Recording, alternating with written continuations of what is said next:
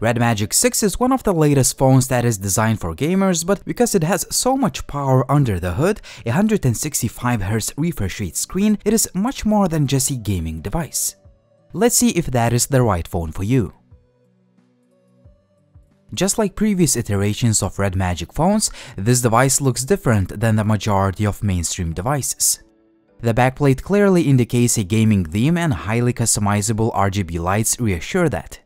You can use these lights more than just for gaming effects, and you have plenty of customization options. The cooling system is now improved in terms of power and battery consumption, and the highlight of it, an active fan that turns on automatically while gaming or charging the device. This cooling system can lower the CPU core temperature by 16 degrees Celsius to assure the best gaming performance. Speaking of charging, the device's internal 5000 mAh unit can be recharged in just 43 minutes with a 66 watts charger. However, you need to buy it separately because in the retail box you get just a 30 watts charger. On the other hand, it's still pretty fast as it takes about 1 hour and 5 minutes to charge the battery from 0 to full. If you plan to game a lot, expect to get about 5 hours of screen on time if you use the maximum screen brightness and refresh rate. If you use the phone less intensively at about 50% of screen brightness, you can achieve screen on time of about 11 hours. Now the display. This 6.8-inch AMOLED panel sports a ridiculously high refresh rate of 165Hz and 500Hz single-finger touch sampling rate and some other high-end specs. In practice, this screen makes the phone feel ridiculously fast and fluid. I wouldn't say there is a massive difference between 165 and 120Hz refresh rate to the naked eye, but you can still notice it if you compare the phones side by side. If you are gaming and want the best performance possible, the Red Magic 6 is one of the phones to look for, just for the display alone. The phone also uses intelligent adjustment of 60, 90, 120 and 165Hz refresh rate for the best viewing experience and power management. I found the display quality to be great too, despite the fact it's just 1080p+. The panel is plenty sharp, vibrant, and 630 nits of peak brightness assures decent outdoor visibility. I found the under-the-screen fingerprint reader to be super fast and accurate, much faster than the one found on the Galaxy S21 Ultra. When it comes to cameras, we have a triple system with a 64 megapixels main sensor, 8 megapixels ultra-wide, and 2 megapixels macro shooter. On the front, there is an 8 megapixels shooter. One disappointment for some users, there is no micro SD card slot. Other key features include a headphone jack, super sensitive shoulder triggers that I'll talk about in the gaming section, NFC, and a very loud and good sounding dual speaker system. Here is an audio test.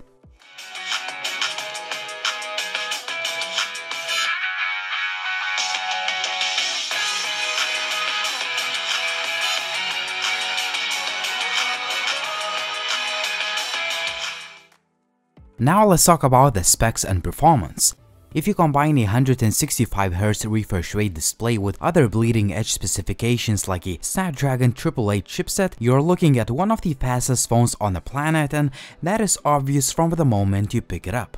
Even though Red Magic OS that is built on top of Android 11 is not my favorite, it has a lot of features and customization options to play with, so you can tweak your phone in a variety of ways. Also, once you navigate through the UI, the phone just flies and it feels ridiculously fast. To be honest with you, Red Magic 6 is definitely one of the fastest phones I've used this year.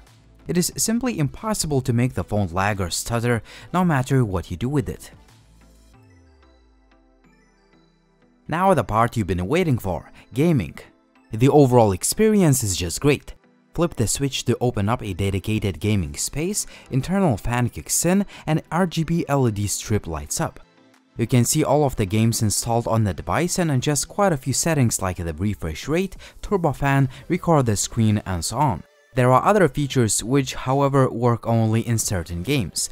For instance, 4D shock effect vibrates the phone like a gaming console controller would do, and it works in games like Asphalt 9, but it doesn't work in Asphalt Extreme.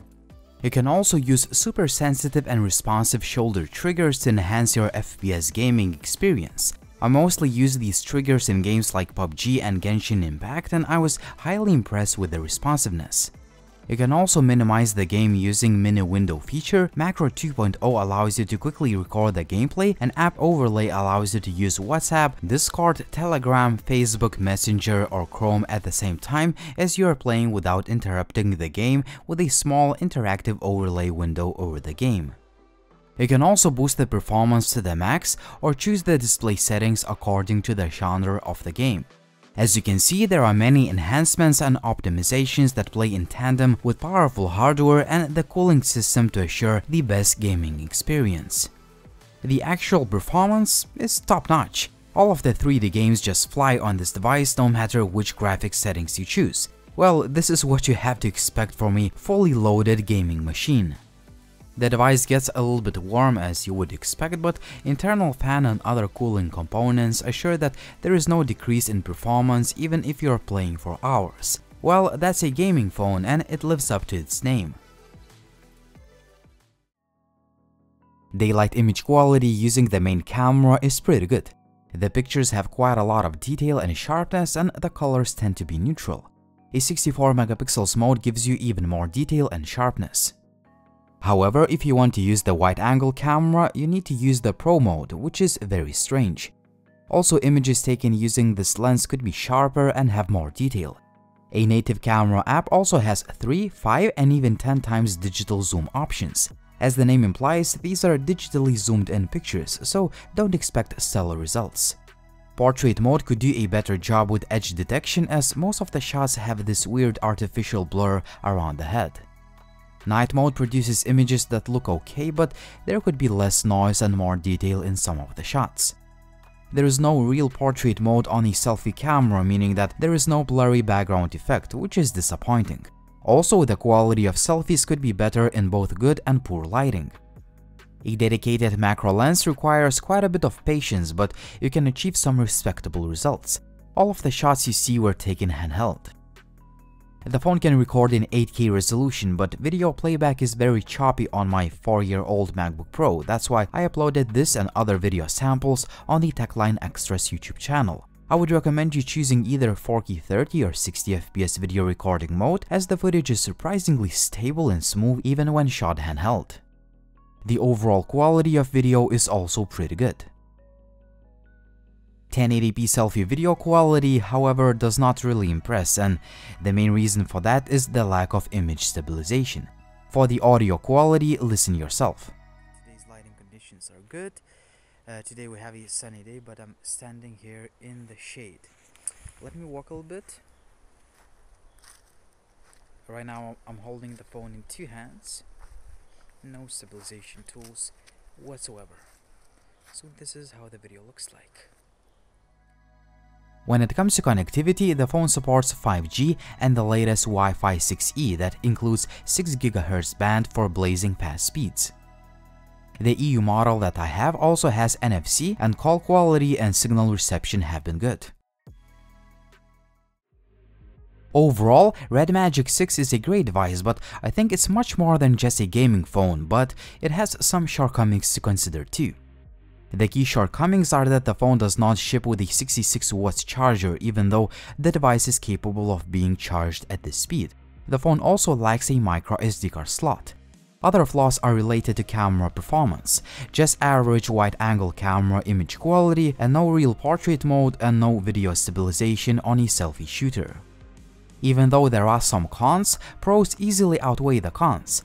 For the price of about 600 euros, you're getting a phone that's probably the fastest on the market right now thanks to bleeding edge specifications, 165Hz refresh rate display, and a dedicated cooling system. The device also has a unique design with RGB lighting. The main camera can take some nice images and shoot smooth 4K video, the battery life is good, and the device has a good sounding dual speaker system. In conclusion, the Red Magic 6 has a few caveats to consider, but overall, it's a great device not only for gamers but for the general audience as well. If you're looking for one of the best performers in the smartphone world, the Red Magic 6 should definitely be very high on your list. Now a quick word from the channel sponsor, iMobi. AppTrans is a free tool that can transfer Android apps from Android to Android phone as well as from iPhone to iPhone. This app can transfer any downloaded apps instead of the default apps to the target Android device like WhatsApp, YouTube, TikTok, Netflix, game apps, etc. Also, users can transfer both apps and app data to the target device, or they can just transfer the apps or the app data. You can backup, restore, transfer, and export apps and app data in one simple click. AppTrans has a lot more features and you can learn more about them by clicking the link in the video description down below. What's your opinion about the Red Magic 6? Would you buy this phone or would you choose another option? As always, like the video if you liked it, please subscribe to the channel if you haven't already, and as always, it was Linus, thank you for watching and see you soon.